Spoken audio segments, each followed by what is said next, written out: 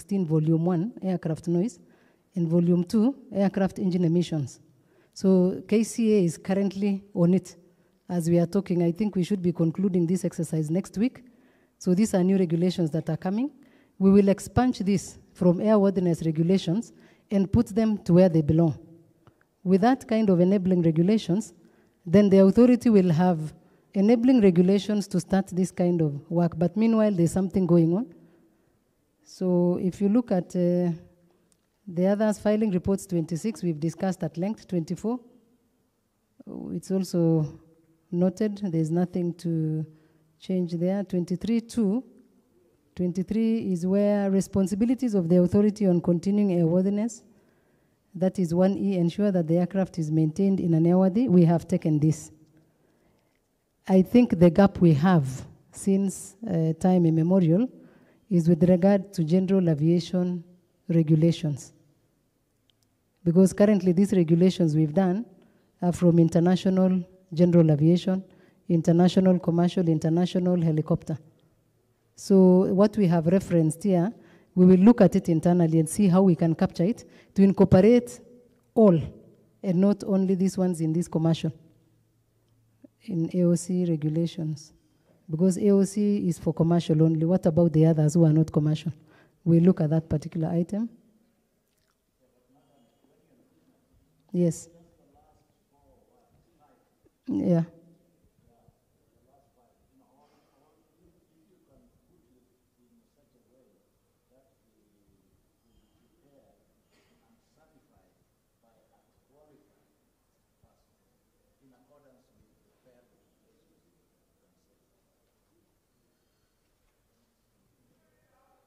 You mean the damage assessment report? Eh?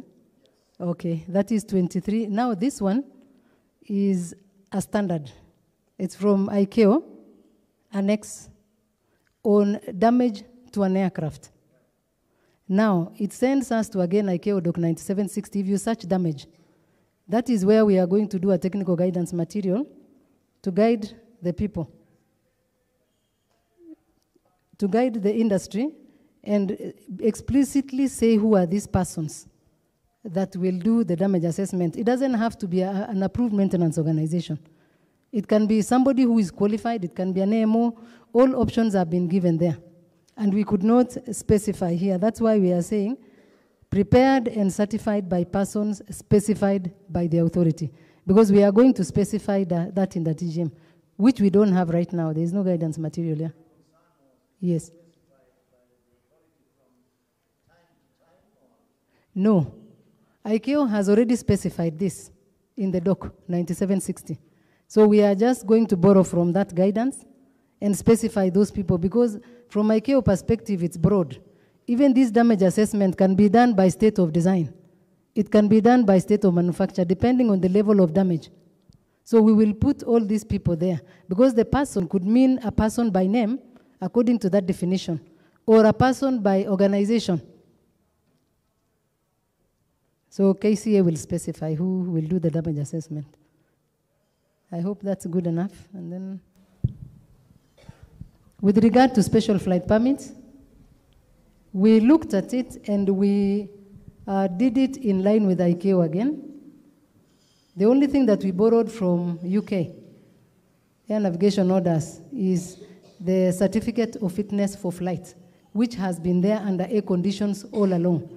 All we have done now is that if your COV has lapsed because of damage, not because of dates, it's invalidated, and you have done some kind maybe of a mode, because if you are doing a mode, it means that COV is not current as much as the dates are current. Flying within the country, doing a test flight to validate the modification that has been done on the aircraft, and like coming to KCAA to be issued with a special flight permit. So those are things we have reflected on 41 if you read from top to bottom. Then the issue of special flight, the normal one, remains with a special flight permit. We have demarcated them. Thank you. Okay. Yeah, it is in line with the same. I will start with the easy ones, then go to the hard ones. Kindly Regulation 46 on the screen.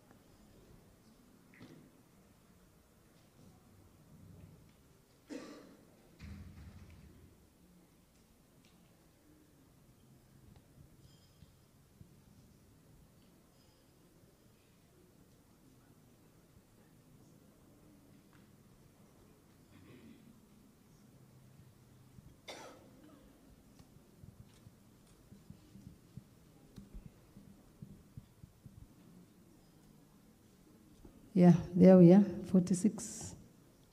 Yeah. Just kindly, just look at these 1, 2, and 3, and this under damage to the aircraft. This regulation is repeated in regulation 23, 2 and below. Maybe you can go now to 23 and see that the same. But you've first seen the contents of these 3, so that I want you you to see difference. is word for word. Yeah. Yes, just go to now 23. This is just a suggestion. I'm not saying there's anything wrong with it, even if you want to repeat it 10 times.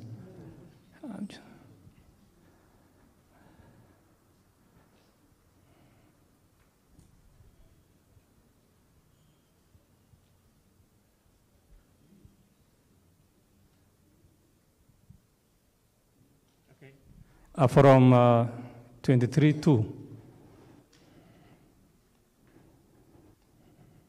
Yeah, from 23.2, except, it's okay, no. 23.2, yeah. There you are. From up there all the way down, except for 2 Roman 2, the rest is a repetition. So you can look at it and see how to reconcile their repetition. I've informed the DASA and it's accepted it's actually a repetition. That's for your knowledge. Thank you. Thank you, yes. Yeah. Now let's go to the same regulation H. Just go up. No, sorry, down, upward.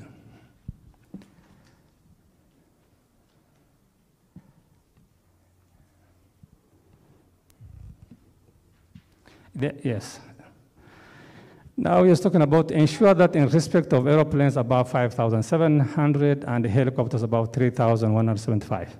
I just want a clarification. Is this regulation for aircrafts that are above those weights, or it is for all aeroplanes? This particular regulation? No, I'm talking about the general regulation 23. This particular H, or the entire regulation? So the entire regulation, which means all aeroplanes below 5,700 and the helicopters below 3,175 are not covered in this regulation. As per this regulation, yes. Because this is an ICAO standard from an X8. I agree. It's actually, if it is covering everything, probably then we should put it up so that it shows that everything is for this particular category of aeroplanes. That's what I'm requesting, so that we are clear, because sometimes we get confusion because when we come to you, you will lump all of them together under this regulation. So, and that's why I'm asking. I'll leave that with you. Now let us go to the same regulation 2.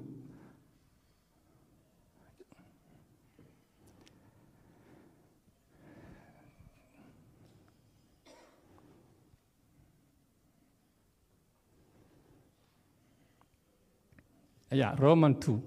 First, this is a new regulation you have included. I think it shows important for you to tell us that this is a new regulation. It wasn't there before. Now, it is the same thing that Fred Opport, my colleague, has been talking about. I had raised the same thing in the last meeting in December. If you can remember the wording of that particular regulation, at that time, was the owner-operator shall be required to submit to the authority a damage assessment report prepared by the manufacturer. Those were the wordings. By the manufacturer. If you want, I can reproduce because I had downloaded the matrix at that particular time, and I have it now. What is my concern here? You have rewarded to include certified by person specified by the authority. I don't think my objection to that was, one, we have no we don't have to request an assessment report from the manufacturer. We have capable people to do the same thing here. And the manufacturer has provided us with the necessary document to repair aeroplanes because this is in line with the damaged aeroplanes. The other one is, if you go to the matrix, the reference you have given from ICAO Annex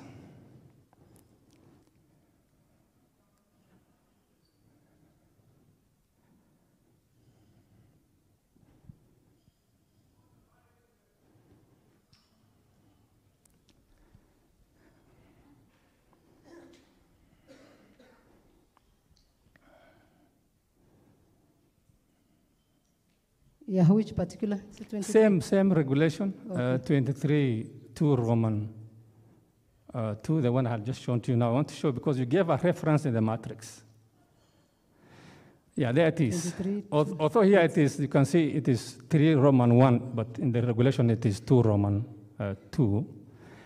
The reference you have given there, Annex 8, Part 2, 4.2.3 of IQ, I have been there and I haven't seen that as a standard.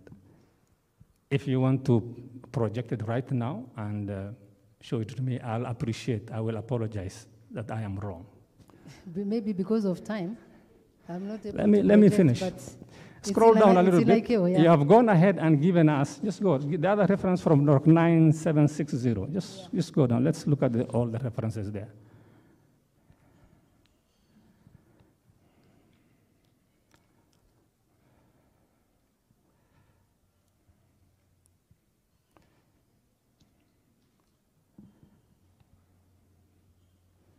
Yeah, that is Doc 9760, chapter 4.6.2.4.9.j at all.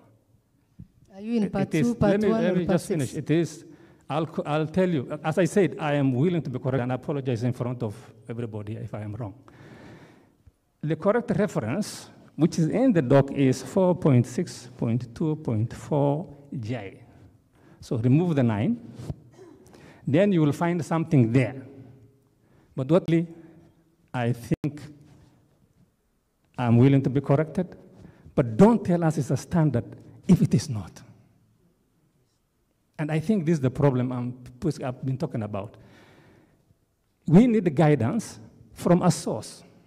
And if it's not the source and you think something is good for us, we don't mind.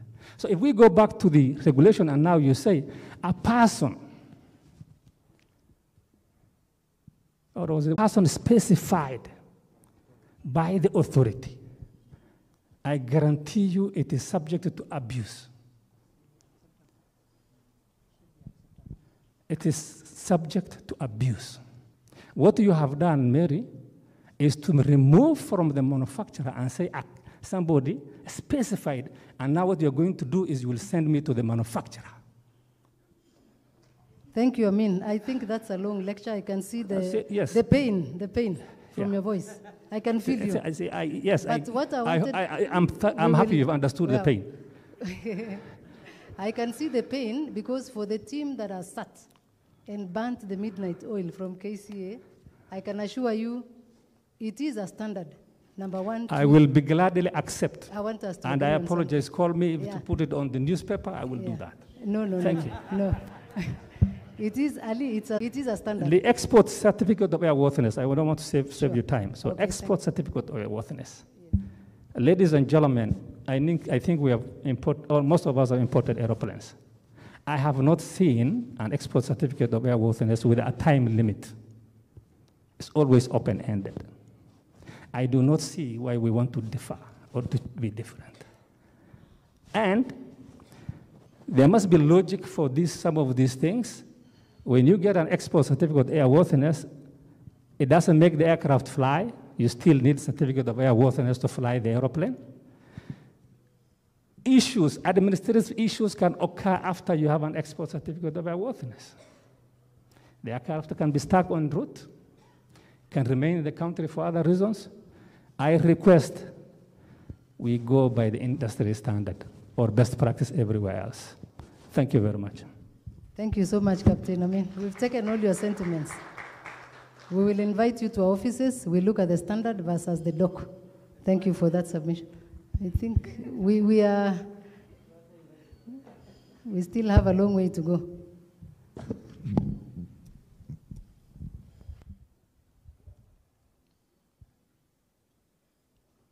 Mr. Gidai.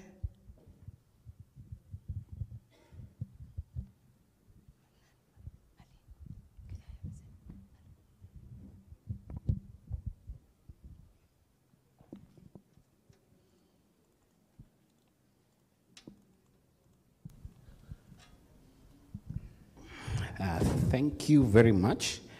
I appreciate with Amin's sentiments, and my recommendation is whatever he's pushing for is for the whole industry. So it needs to be handled in open. I appreciate.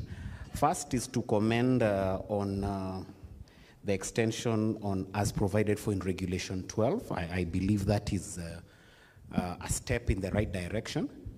And it will definitely, this is one of the regulations that is facilitating for growth and less bureaucracy. My recommendation, I think I had put it earlier, but it was not captured well. But I'll like to recommend on Regulation 27.